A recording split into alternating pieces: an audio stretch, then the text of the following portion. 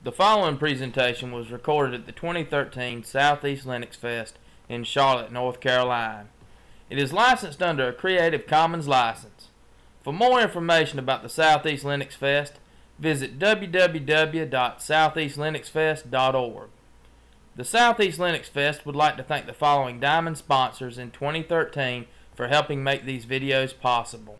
First of all, this is a somewhat opinionated conversation and talk, so I am sure that you will find plenty to disagree with me about, especially Russ, who's sitting in the back. I will apologize to you in advance. Feel free to grab my contact information and flame me either on Twitter or via email. So we're going to talk about building a test dev cloud, and I think test dev is an ideal application for getting your feet wet with infrastructure as a service cloud computing. But real briefly, let me tell you a little bit about me. So I'm a recovering sysadmin. I worked in operations for about a decade. This means I still know that it's down, not across. But for about the past 2 years, I've been really working more on the dev side and working on Apache Cloudstack now. So I'm a PMC member, which is the Project Management Committee for Apache Cloudstack. And I'm also a member of the Apache Software Foundation now. Historically, I've been very involved in a couple of other open source projects, really pointing back to kind of my operations roots. So I was a contributor to Xenos and wrote a number of monitoring plugins for Xenos over the years. And also used to work a lot in the Fedora project, and now I do a lot less of that, although I'm still somewhat active. And for about the past year and a half, I've been employed by Citrix and work in the open source business office now at Citrix. So why would we use a cloud environment for dev test? I think that you would do this for a number of reasons, but let me explain to you what the process looks like from a developer standpoint. You get a new project to work on, and the first thing you do is you go request resources to begin working on that project, and you wait. And it's not just waiting a day or two. So I went and talked to, anyone in here from Clemson before I run my mouth about Clemson? So I went and talked to the folks at Clemson. They have a high performance computing lab there. And I sat down with some of the folks at Clemson and said, you know, tell me about your processes. If a researcher comes up and wants to get access to do something in this lab, what does that process look like? It takes them 8 weeks to get access to a virtual machine. That's not having to order hardware.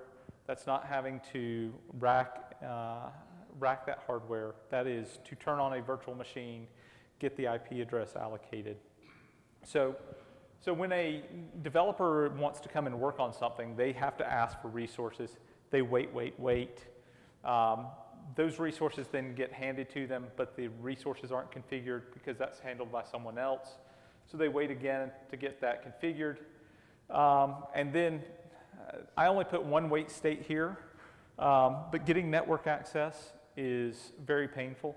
So I actually, Joe and I went and installed a lab in North Carolina. We had gotten permission for the power. We had actually gotten them to set up the rack, cable the rack, and we just went in to drop the equipment in. We still have not gotten network access, almost a month later. And we had been asking for access since February. So particularly as you get larger and larger, getting network access is a big pain. So I've got now around 10 machines and probably $10,000 worth of networking equipment that's sitting idle because I can't get network access done fast enough.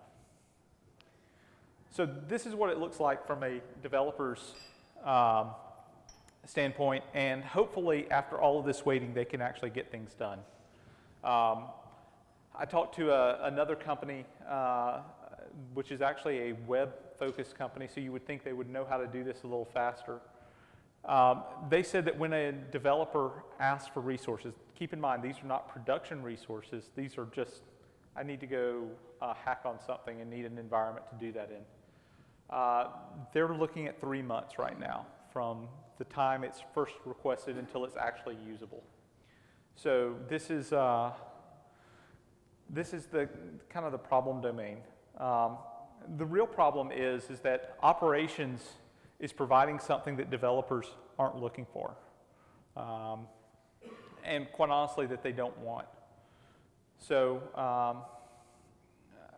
that's really the problem statement, and dev test is really a place you can move things forward. So what we're talking about hopefully is removing constraints and making sure that when we have processes in place that they actually add value to the business. While we want to send everyone away and replace them with very small Perl scripts, we also need to have some enforcement of policy and compliance, and also to keep things in check, because we don't want to give people a blank check. We also want those developers to actually be able to get things done. Paying a developer to sit around and wait for 3 months while you provision a virtual machine is not an effective use of your developers. How many folks in here have, first of all, how many folks are developers? How many folks are ops people? Okay. For the ops people, how many of your environments are running, you have developers running workloads in AWS? Only one person admitted it. Okay, so I will tell you what I found. I am cursed or blessed, depending upon your perspective, to go and get to talk to lots of different people.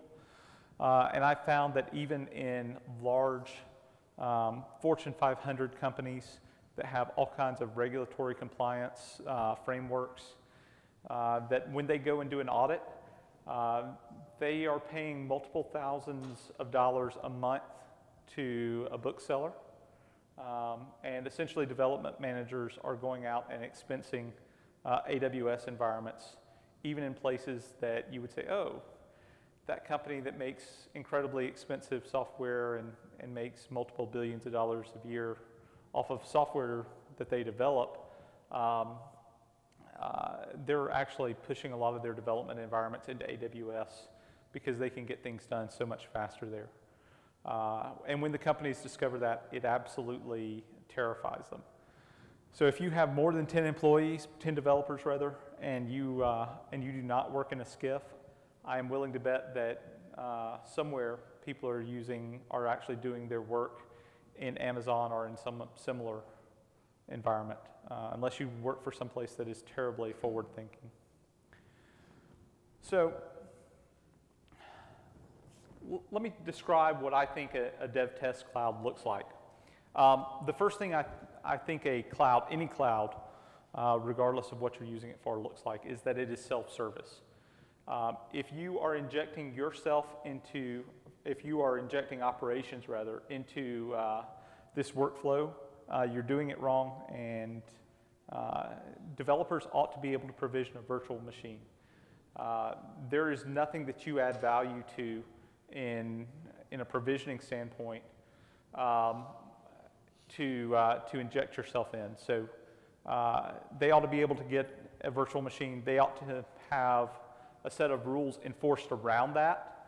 So so you ought to be able to limit how much CPU they can consume. You ought to be able to limit how much network bandwidth they can consume. But they ought to be able to go out and get this done.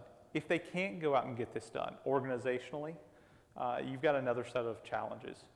So I've got to talk tomorrow about DevOps, cloud computing, and the death of backup tape changers.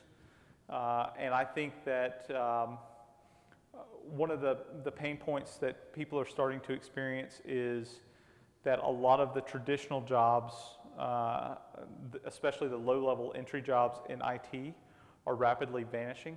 And I think much like the guy who used to change those big backup tape reels, those jobs are disappearing, and DevOps, cloud computing, and a lot of the automation advances are making those jobs go away. If you are injecting yourself in here, I would argue that you are doing yourself a disservice and you are actively trying to get yourself fired. And I mean that purely from a business standpoint, because there's, if you can automate compliance and you can automate all of the processes that you care about, injecting yourself as a manual wait state is doing the business a disservice, and I really do think that you're creating a threat for yourself. So we talked about developers being able to do things on their own. You also need to be able to measure what they're doing. You need to be able to tell that the new project that people are working on for an ERP system is consuming N amount of resources. You need to be able to show people, hey, this department is consuming 1/3 of our resources for storage, and if they continue on this rate, we're going to have to purchase more. Because you need to be able to allocate that cost back to them. Whether you're going to do a chargeback or you're just showing where your resources are going. I also think that you need to be able to isolate people. It's great that you allow developers to go and provision their own stuff, but from an ops perspective, you want to control what they can do with that. And so you want to be very, very careful with the amount of access that you provide them out into the real world. I think you want to do this as cheaply as possible. Having a multi-million-dollar SAN for your test dev environment does not add value in the vast majority of cases. There are some corner cases. The other thing that inevitably happens is people begin liking the fact that they can self-service provision things, and they'll start putting production workloads. And this is something that you actually have to either guard against or plan for. My favorite story is a movie company in California set up a Cloudstack environment as a test dev environment. They decided that their initial implementation wasn't the best, that they wanted to change a lot of things. They started the process for tearing it down, and suddenly panic started spreading throughout the dev side of the house, because the web page of the company, as well as a lot of their revenue generating video streams and games, were actually running on their test dev environment, and they liked it so much, it was so easy for them to get things done. They just moved all of that off of their legacy systems into their test dev cloud without bothering to tell the ops folks. So you really do have to either guard or plan for that, and a test dev cloud does not resemble what you would want to run production services on. So let's talk about self-service, because I think we gloss over this quite a bit. I've said before, I don't think that manual provisioning adds value. If your job today involves you carrying around a CD and clicking through the Windows installer, or clicking through a Linux installer for that matter, your job is going to be very short-lived. It, quite honestly, should not have existed in the past 5 years. We have things like RIS for Windows. We have Kickstart for Linux, or Pre-Seed, depending upon your distro of choice. There is no reason for people to be carrying around a CD anymore to install machines. This self-service can be completely automated. The question that you need to answer for your environment is, do I need to provide them just a blank Ubuntu machine or a blank CentOS machine, or do they need a fully configured environment? Do I need to spin up an entire Hadoop cluster for them? or do I just provide them access to virtual machines, raw virtual machines? The next set of considerations is, what are you actually providing? What's the interface? Are you going to provide them some user interface? Are you going to provide them API access? Are you actually going to provide some higher level tool? So I think user interfaces are great. You should show them to your managers. But you should not do real work in a user interface. Cloudstack has a gorgeous user interface, but it's, even if you keep all of the defaults, it's 6 clicks to deploy a single virtual machine. Nobody in their right mind wants to do that if they have to do it more than once. So UIs are great, show them to your managers, they're beautiful, but don't do real work in them.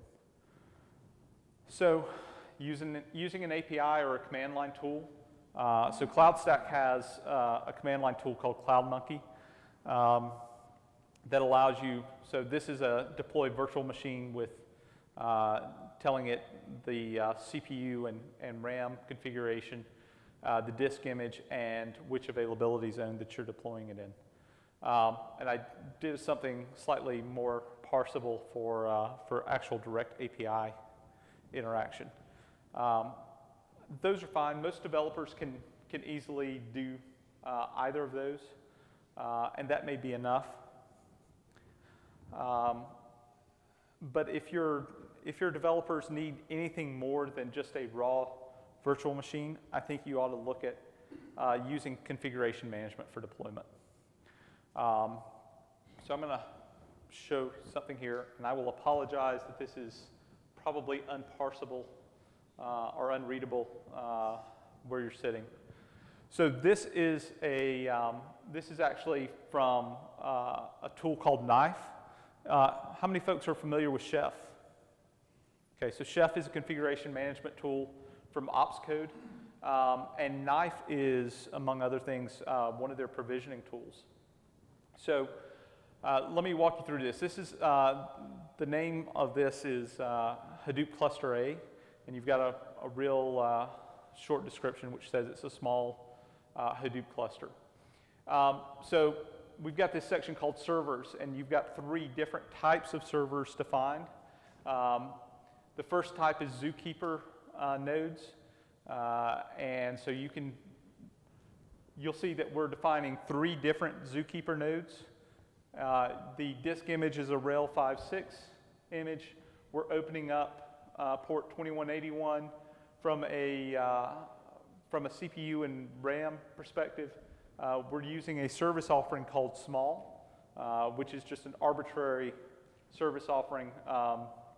I think from the environment that this came out of, this was 500 megahertz worth of CPU and 512 of RAM. So then we have a Hadoop master. There's only a single one of these, and we're opening up some different ports.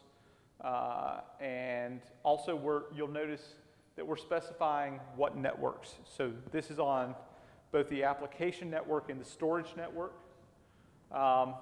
And if you're familiar with Chef, so you've got this run list that's saying, hey, this is in cluster A, this is a Hadoop master, and an HBase master, and a different set of run lists for the Zookeeper nodes.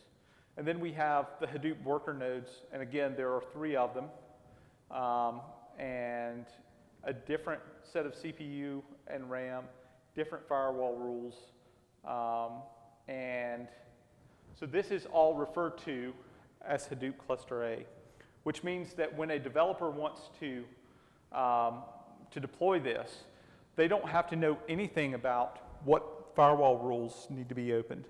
They don't need to know anything about the interrelationship, because Chef is handling all of this when Knife provisions it. So instead, when they want this deployed, this is a single command, knife cs stack create, and then referring to the name of this application stack. So think about the difference between handing one of your developers 7 blank CentOS virtual machines versus handing them a running Hadoop cluster with a single command. So you can also do something very similar with Puppet, and Puppet has a number of resources to manage different infrastructure as a service cloud as types and providers. So just like you can say install HTTPD in Puppet, you can also say provision a virtual machine, have this set of firewall rules open, these ports open on the machine, etc., and then create a stack just like this. But this was already written, so it was easy to copy paste as opposed to trying to rewrite that in Puppet. So this is actually a screenshot from a tool called CloudCat, which was written by the folks at Cloudera. And so they spin up, obviously, Hadoop and Hadoop ecosystem clusters in their test environments.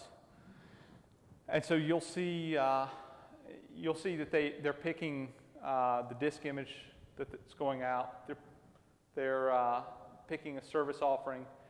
But what they're really doing is you're saying how many machines are you deploying? And so this is the only thing that they get access to, that their developers get access to deploy that. So maybe you want to provide them access to this. There's also folks who are doing reservation engines. You can deploy a virtual machine or multiple virtual machines, but you only get it for a specific amount of time. So you can pick 1 week, 1 day, 1 month, and at the end of that time, that virtual machine goes away. So self-service, it's great that you provide self-service, but self-service may have a lot of different concepts. And think about what your developers actually need when they need to provision things. How many folks know what Jevons paradox is? 1 person, 2 people.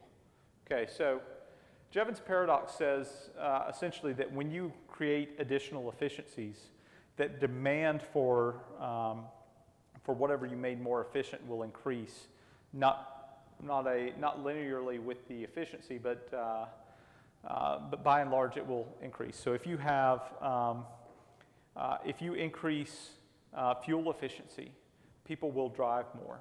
They will actually get pretty close to consuming the same amount of fuel simply because you've made it more fuel efficient, and they're going to put the same amount of money in, by and large, into fuel. So in a infrastructure as a service concept, virtualization may have made it more efficient for you to deploy resources. Infrastructure as a service may make it more efficient for people to deploy them themselves.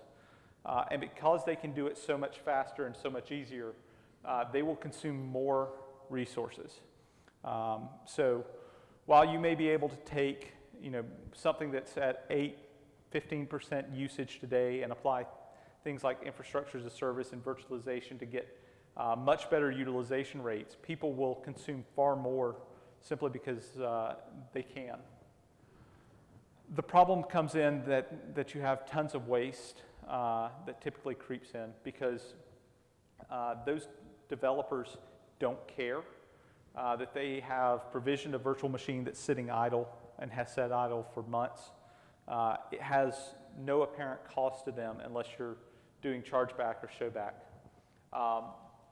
So because developers don't care, and people in general don't care when they don't see a cost to something, it's important to start measuring usage.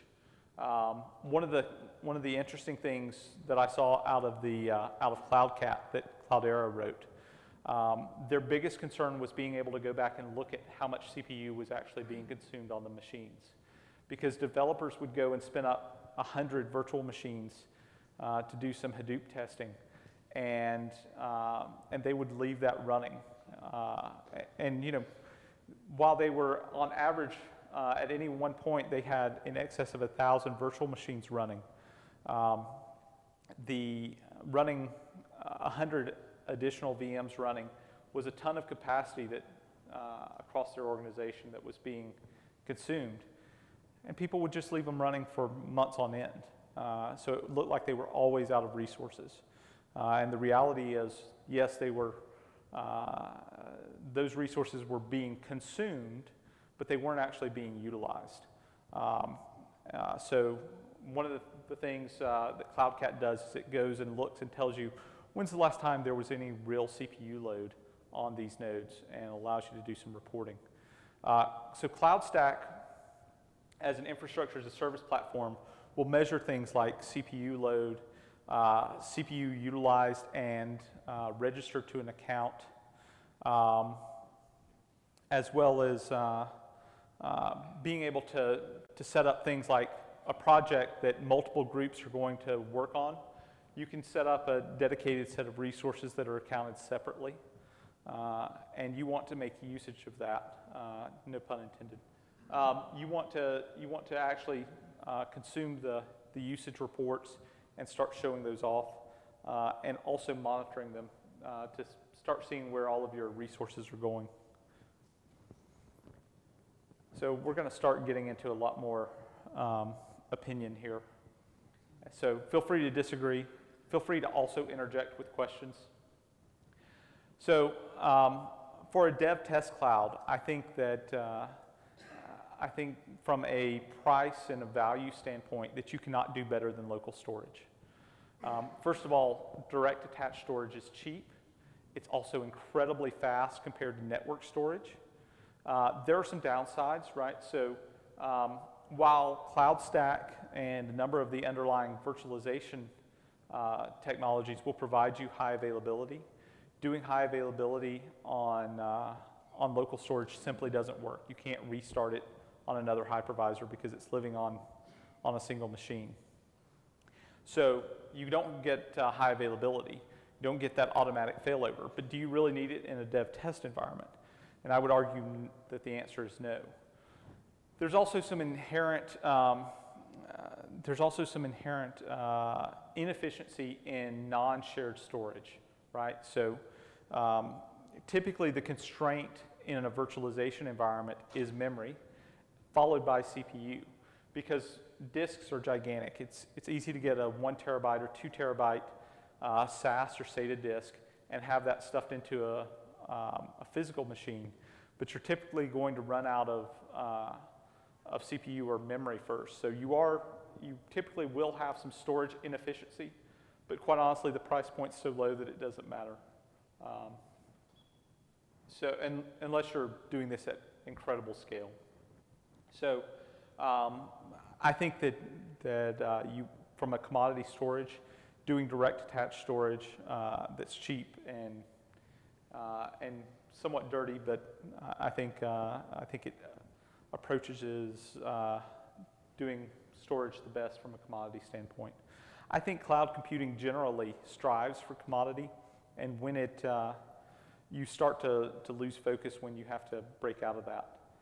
I think that there are very few cases where you can make an argument for doing a NetApp or an EMC. So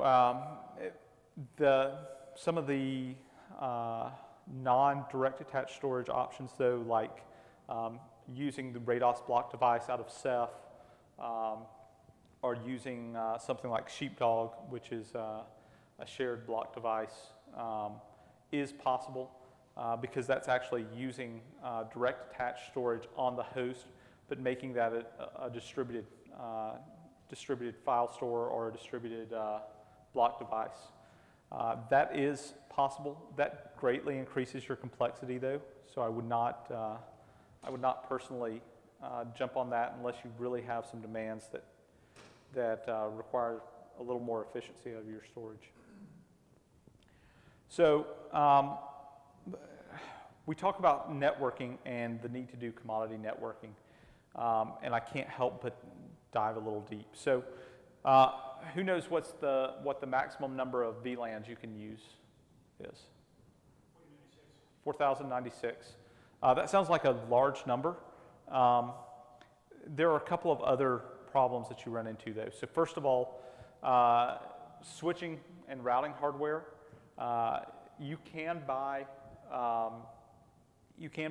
routing hardware that will handle 4096 VLANs, but it's really expensive. I'm talking 6, maybe 7 digits expensive, depending upon what you're doing. So most enterprise grade, and by enterprise grade I'm talking probably 5 digits in expense, networking hardware will handle maybe 1,000 VLANs. So that's a constraint that you're going to have up front.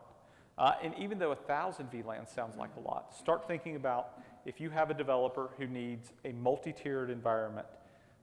You may have a single developer who's consuming 3, 4, or 5 VLANs by himself, and multiply that times the number of developers you have. The next problem is the hypervisors typically, depending upon which hypervisor you utilize, may not be able to handle a huge number of VLANs. So you may be, there are some hypervisors that will not handle more than 16 VLANs at a time.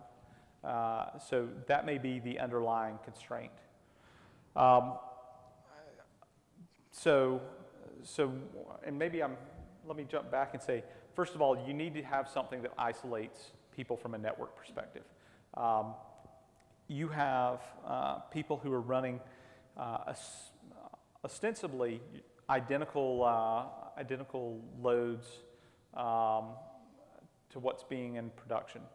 You do not want someone to spin up a duplicate ERP system that then starts getting production workloads, right?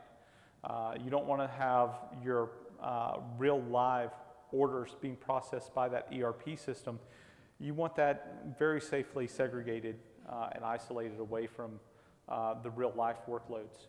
So you do need something for isolation.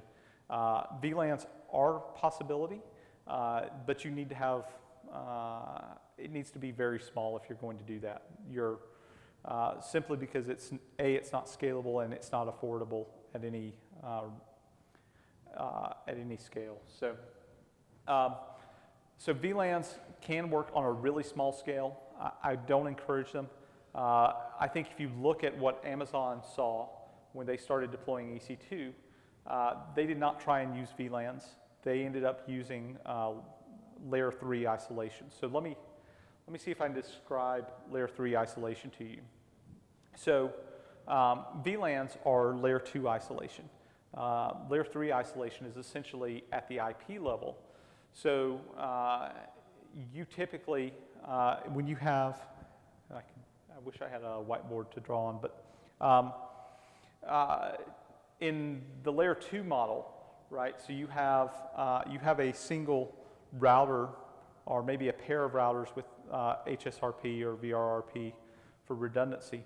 You have a single choke point that provides that isolation. All traffic has to flow through that single choke point. It is both gateway and routing interface. And so you can enforce isolation there. You can decide what to route between those various networks. In layer 3 isolation, instead of doing that, you're essentially setting up firewalls.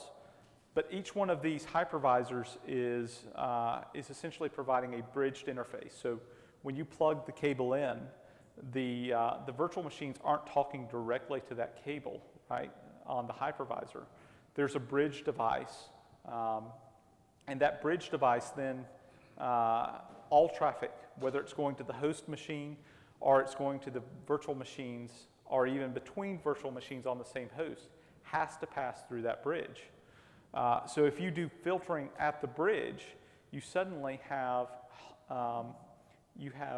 host level isolation. So the hypervisor is providing the isolation for all of the hosts, and it's providing isolation between the virtual machines on the host, as well as isolation out. So you have to, and it's all denied by default, so you have to explicitly say what traffic you wish to permit. This means that every one of your hypervisors effectively becomes an isolation point, which means it's infinitely more scalable. We have seen people using 50, 75,000 security group rules or collection of security groups in production deployments, which is a tenfold increase over what you could do with VLANs with the most expensive hardware and a hypervisor that would actually handle that number. And so how many folks are familiar with IP tables in Linux? So this is using something very similar. This is using EB tables, which is the bridge alternative to IP tables, and also using that in combination with IP set, which makes such collection of rules far more scalable. Yeah, go. EB tables or IP set? IP set, IPSET. Mm-hmm. Yes. Yeah. So the question was, are all of these rules pushed out to every host? And yes, because you've got a couple of things battling against you. First of all, you may have virtual machines that migrate from one machine to another. So within an availability zone, all of the nodes within the availability zone will get a copy of all of the rules. And then they will be checked. They will be checked periodically to ensure that the state of the rules is what the declared state says it should be. So it will parse updates to those rules as they come through. What's the processing time in your 75,000 host environment? So in that particular environment, it's 30,000 physical nodes, and we check by default.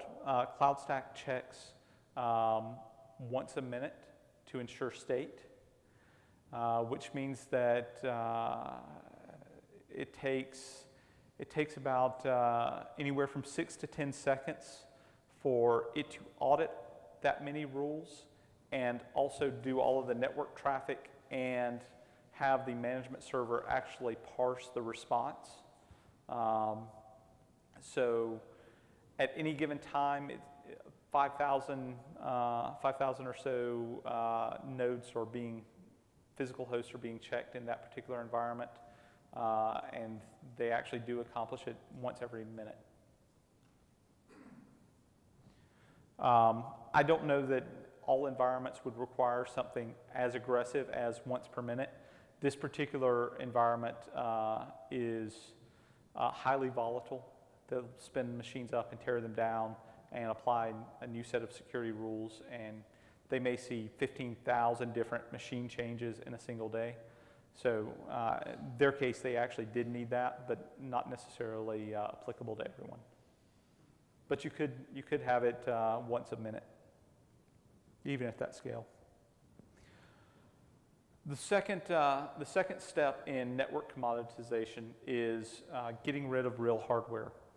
So Cloudstack provides essentially a Linux-based virtual network device that will provide DHCP, DNS, load balancing, NAT, port forwarding, and you should certainly use that as opposed to having to deploy an F5 or a real Cisco or Juniper router. While Cloudstack can manage that physical hardware, it's a waste of your money, particularly for a dev test cloud. Even some of the mainline network vendors like Cisco and Juniper are realizing that it's getting to the point where there's precious little advantage for low-speed networks, e.g. under 10 gigabits a second, to be doing that in real hardware. So virtually all of the network vendors now have virtual appliances, and most of those are based on BSD or Linux to begin with. So you could follow the same path and allow Cloudstack's virtual network appliances to provide all of your networking services. I think you need a commodity hypervisor, and right now my choice is KVM. And my choice for KVM is this. It's typically going to be the same operating system that you're deploying as virtual machines. So if you're using Ubuntu or you're using CentOS, you can have that same underlying operating system providing your hypervisor to you. So it's one less different thing to manage. XenServer and VMware are perfectly fine hypervisors, but they're not open source, although XenServer has XCP available, which is open source. Sure. So QEMU is on its own is typically too slow to be of great use unless you really need to emulate a different architecture. I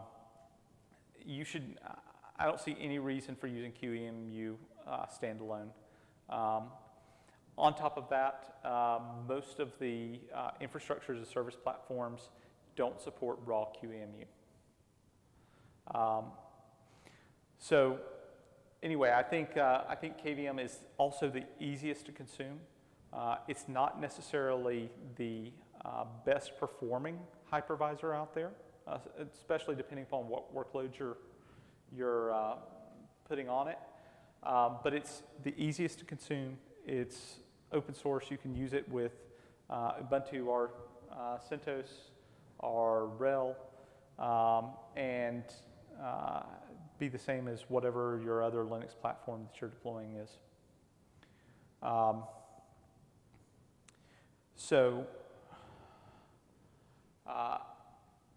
I know, particularly with Russ sitting back there with crossed arms, who's angry at me for not saying that Xen is the best choice.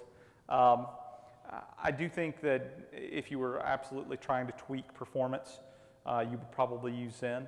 That's the reason AWS and Rackspace and GoGrid and virtually every other public cloud vendor is using Xen, is they are trying to get the maximum performance and also provide the highest level of security, and Xen does that a lot better than KVM at the moment, and VMware is just too expensive.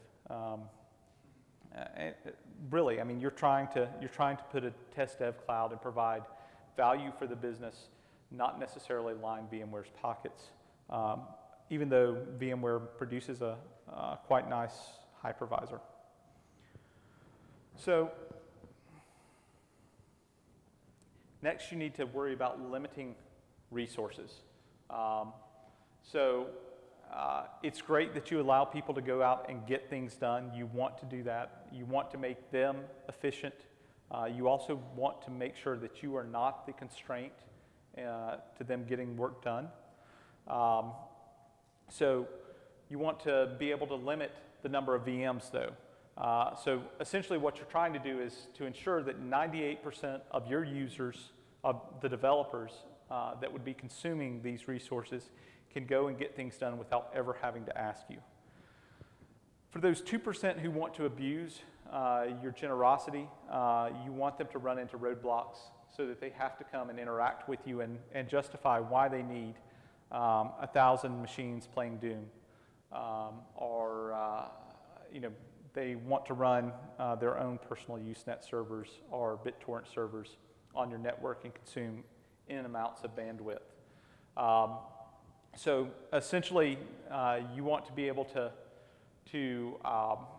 provide limits against how they will consume things. So that would be number of virtual machines, number of disk volumes, amount of storage. You probably want to do a broader network offering to begin with to limit bandwidth.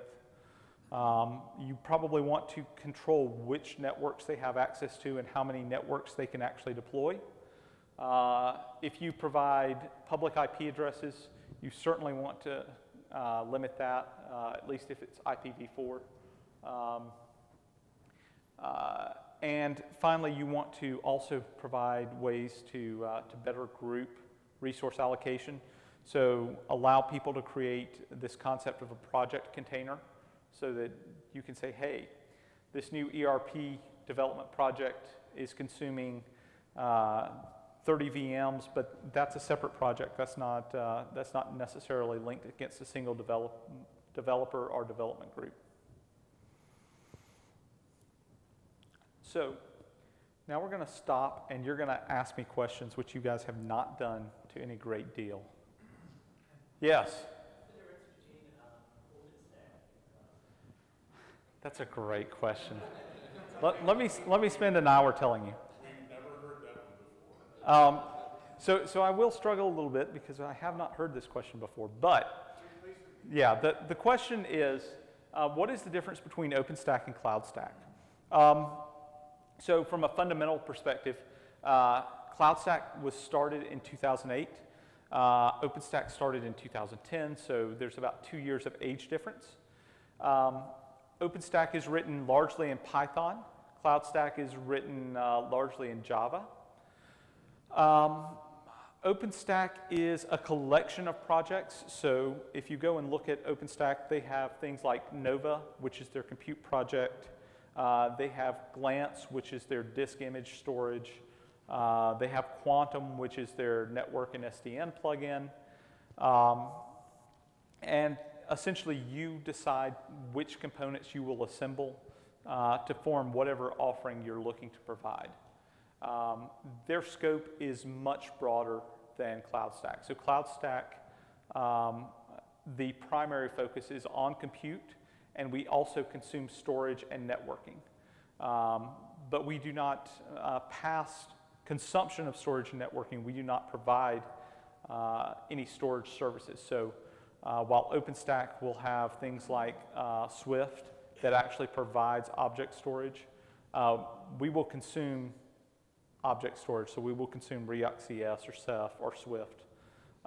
We do not provide things. So we are focused very much on compute. But of course, compute needs to consume storage and networking. So we're a little more narrowly scoped.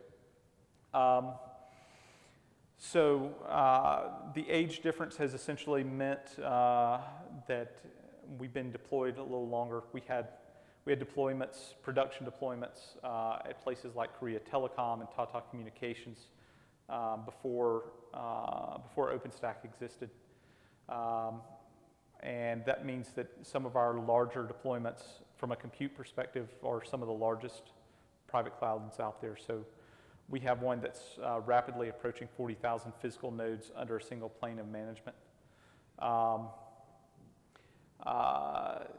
From a feature perspective, at any given point in time, the feature sets are changing. So it used to be that we would sit there and lay out feature comparisons.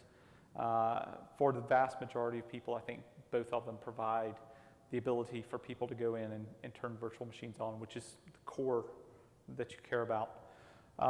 There's a difference in design philosophy, and I think that's one of the key differences. OpenStack is a discrete collection of projects that you can assemble, and it's in many ways I liken it to a choose-your-own-adventure story because you may choose to implement Swift. You may choose to use something else for object storage. You may choose to use Cinder for block device, or you may use Nova Volumes. So I think it requires a higher degree of work to customize to provide a finished product. CloudStack is a little more monolithic in that you deploy CloudStack. You have compute services. You may be choosing what hypervisor, what type of storage, what type of networking. But the bottom line is there's really only one path that you go forward to provide infrastructure as a service in the CloudStack model, and that is go deploy CloudStack, then configure it to use the resources that you have, and let people start consuming it. So that's quite a big difference in design philosophy. I think that comes back to, personally, that service provider roots of OpenStack, as opposed to the product-based roots of Cloudstack. And so essentially, OpenStack originated with NASA and Rackspace, and I think they wanted something incredibly flexible that they could essentially sit and dictate what service offerings they were going to have. And Cloudstack's a product that you go if you want infrastructure as a service. And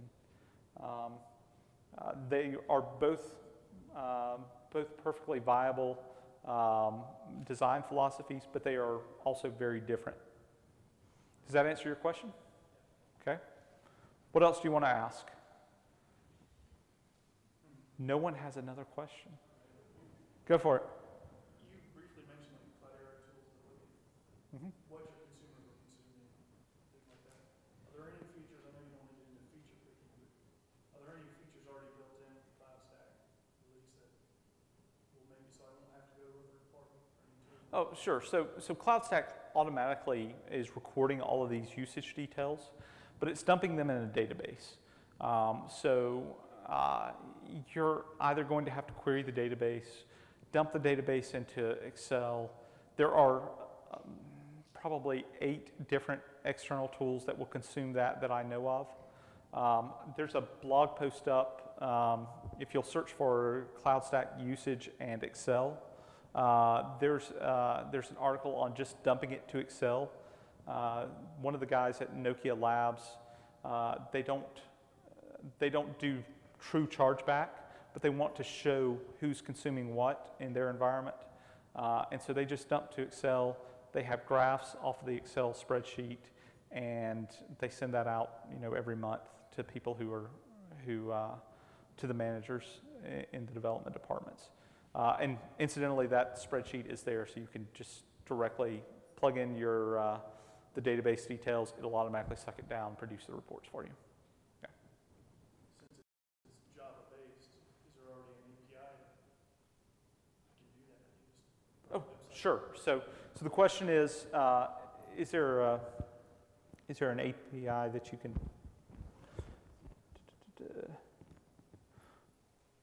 I hate spreadsheets. Yeah, well, they're nice for managers, right? They're not for real work.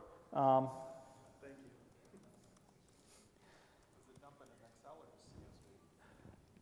CSV? So you can dump to CSV, but the spreadsheet is actually making a database connection to MySQL. So it's not pulling it down. And hang on a second, and I'll drop this onto the screen as soon as it loads the page. Yes, while we're waiting.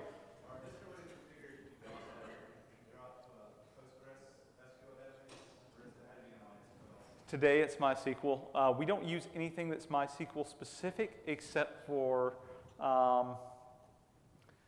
from a data standpoint, we use nothing that's MySQL specific, but we've never written the connecting libraries to do anything but MySQL. And apparently everyone is on the internet at the conference, and conference Wi-Fi fails. So at that URL, which is, hang on. Well, it's cloudstack.apache.org/docs/API. Go into the root admin section of that, and there's a list usage that will dump that out as XML or as JSON. So you can parse away with whatever tool you want. Yes, sir?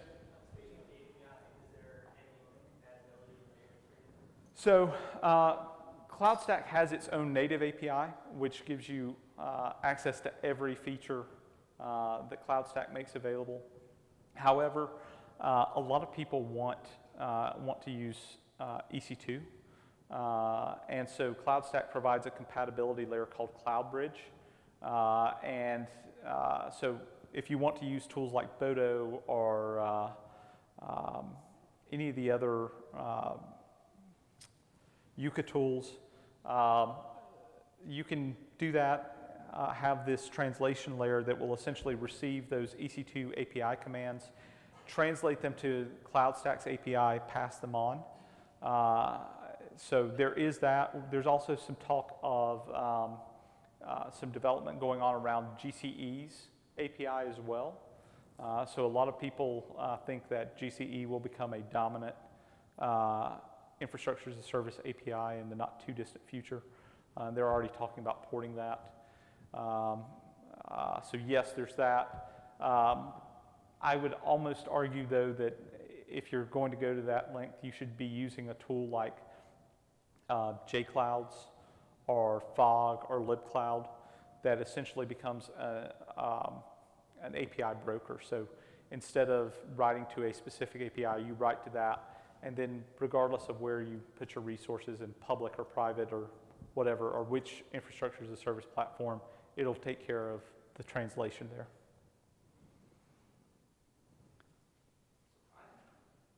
Yes? How well will it work as development stuff for like more, not cloud apps, but more legacy apps? People write C, C++, So it's just providing you the underlying infrastructure, right? So it doesn't care. There is a big difference in running production in a cloud environment because you have to worry about the type of workloads. So I see a lot of people who are designing their cloud age apps to deal with failure, which means that they can tolerate things like having only local disk, and if a machine dies, it's no big deal. You can't do that typically with your ERP system. You care that that ERP system goes down. And so a cloud deployment of your ERP system might involve an EMC or a NetApp SAN. It might involve more traditional networking with real physical devices that have failover. So it looks very different if you're going to do something for production, particularly if it's in your revenue stream, or if you've got compliance issues around it. You're also probably going to be using some of the higher end hypervisors. So you're going to want some of the features that XenServer or VMware provide you. And things like storage vMotion or DRS that simply don't exist in KVM at the moment. So it looks very different, but if you're just talking about a dev test environment, it's just a virtual machine that your developer has no idea what the underlying infrastructure is anyway, so, and probably doesn't care. So if it blows up, the impact is to that single developer for a few hours at most.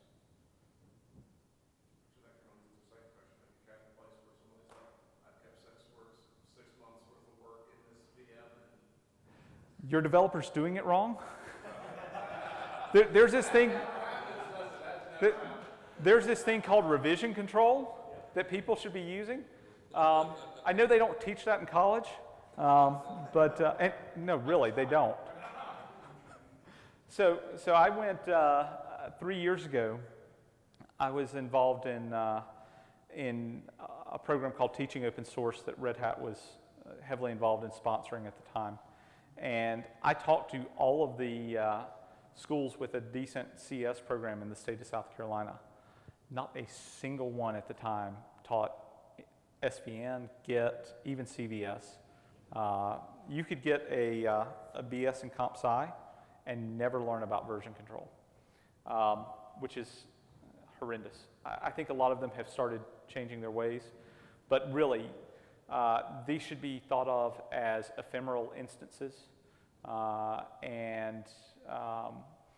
know a lot of places, I talked about Reservation Engine, they do that explicitly so that developers are actually making sure their code makes it back into revision control and enforcing the ephemeral nature of those instances. Because it's, if it lives in a development VM and doesn't actually make it into production, all of that work's wasted. So. There are a lot of places now that are actually spinning up. They use Jenkins. There's a JClouds plugin for Jenkins that will allow you to specify any infrastructure as a service platform and spin up essentially a stateless node to run all of your tests on, then destroy the instance, and the next time the test runs, it's a completely blank slate. It spins up a new image, deploys your software, etc. And I've got 1 minute, so I will shut up. I will leave you with maybe one last thing.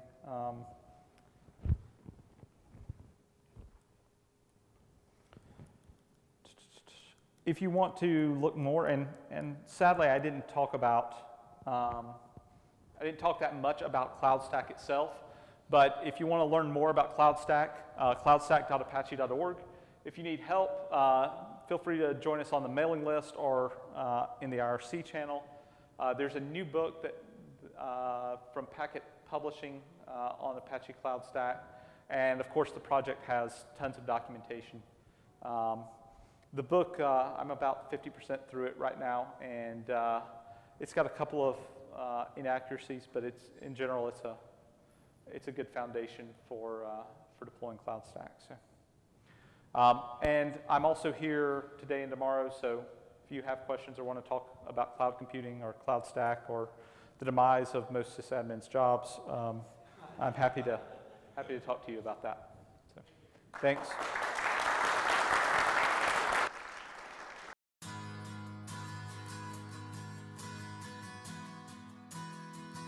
Cloudstacks are everywhere. This is the way to better utilize all your resources, and it makes managing all your resources pretty easy. All of the innovation is happening in open source. The collaborative nature and of the community, and the speed at which these deficiencies, these bugs are getting discovered and fixed is a thing that really shows the power of the open source community. It is global, and it's definitely because of the users. Community people are extremely friendly and always ready to help.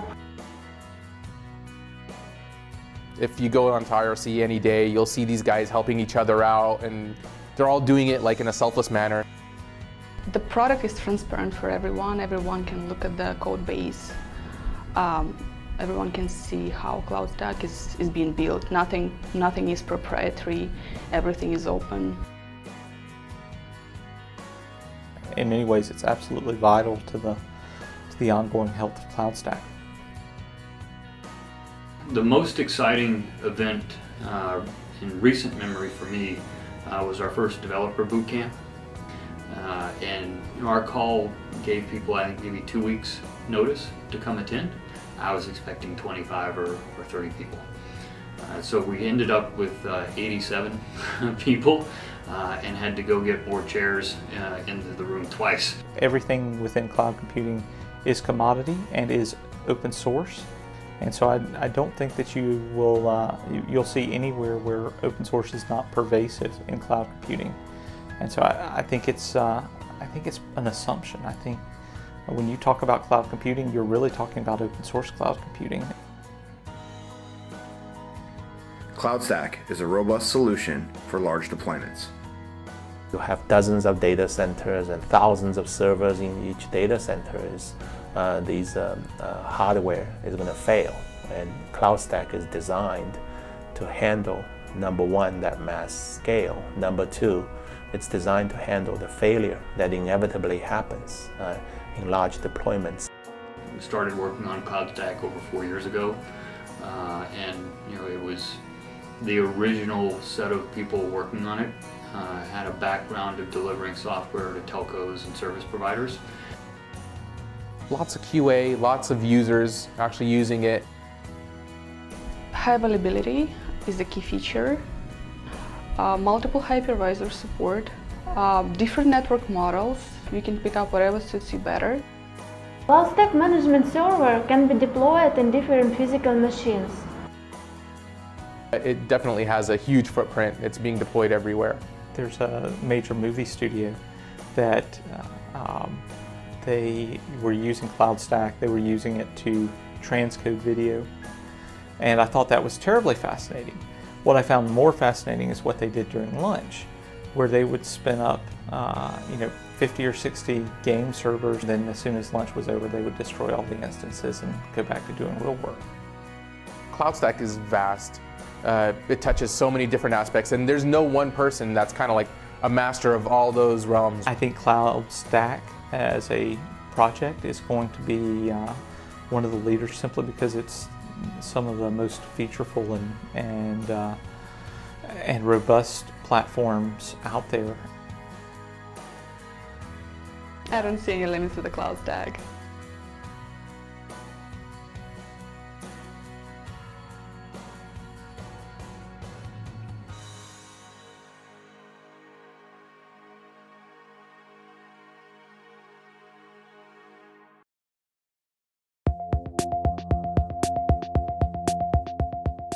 When we created Asterisk over a decade ago, we could not have imagined that Asterisk would not only become the most widely adopted open source communication software on the planet, but that it would impact the entire industry in the way that it has. Today, Asterisk has found its way into more than 170 countries and virtually every Fortune 1000 company.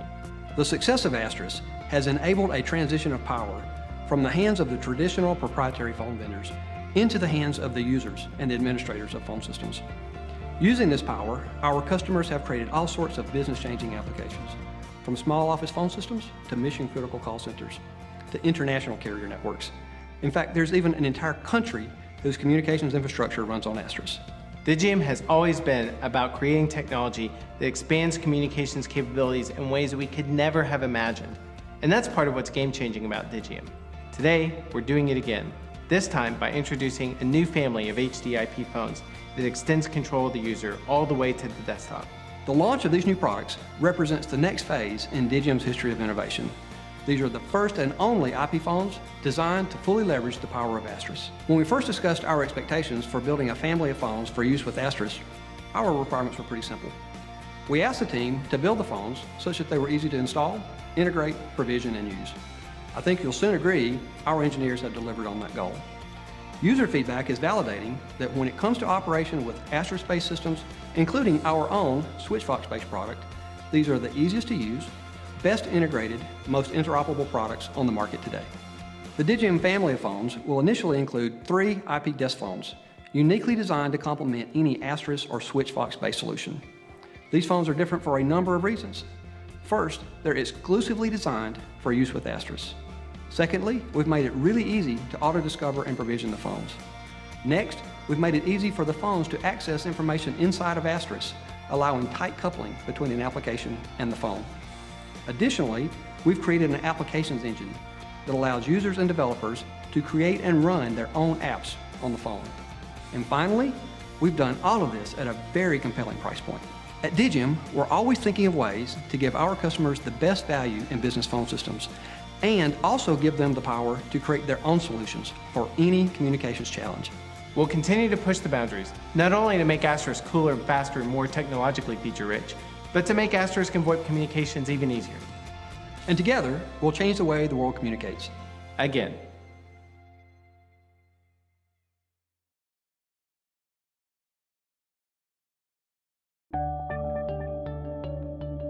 Your customers rely on your website or application. If it's slow or non-responsive, it infuriates your users and costs you money. Keeping your business-critical systems humming along requires insight into what they're doing.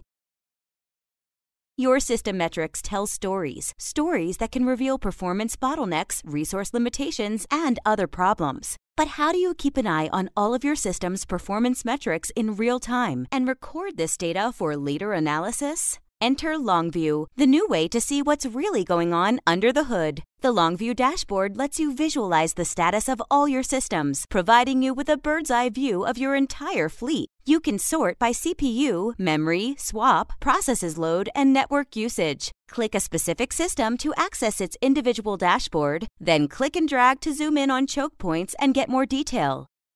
Comprehensive network data, including inbound and outbound traffic, is available on the Network tab, and disk writes and free space on the Disks tab, while the Process Explorer displays usage statistics for individual processes. The System Info tab shows listening services, active connections, and available updates. Adding Longview to a system is easy. Just click the button, copy the one-line installation command, then run the command on your Linux system to complete the process. The agent will begin collecting data and sending it to Longview. Then the graphs start rolling. Use Longview to gain visibility into your servers, so when your website or app heats up, it stays up.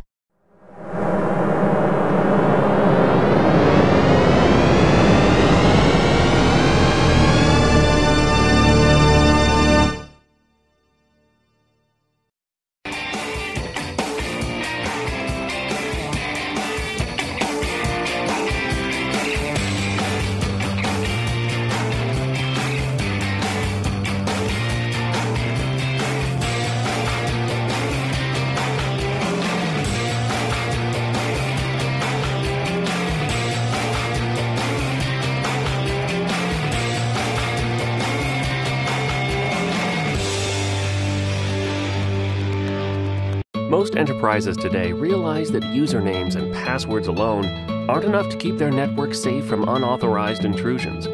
That's why two-factor authentication has gotten so popular lately. It adds that extra layer of protection enterprise networks need to stay safe. But what you may not know is that some two-factor authentication solutions, they're better than others, like two-factor strong authentication with Wicked. Wicked goes beyond other authentication systems by being less expensive, easier to implement, and easier to use, giving you software-based token clients built to run on all major devices and OSs, including iOS and Android. These tokens utilize a public-private key combination that's generated on device, so there aren't any shared secrets flying around for attackers to hijack, or which require any special handling. Instead, all keys are kept secure and private between the requesting token and your server, which you control in-house, making it the most secure way possible to perform authentication encryption. And with an extensive, flexible API and support for protocols like LDAP and Radius, Wicked works with any enterprise network architecture to protect the IT systems vital to your enterprise. Download your Wicked free trial today, regardless of whether you're considering two-factor authentication for the first time or just ready to ditch your existing expensive key fob system. We can help with easy-to-implement, easy-to-use, strong authentication. From Wicked.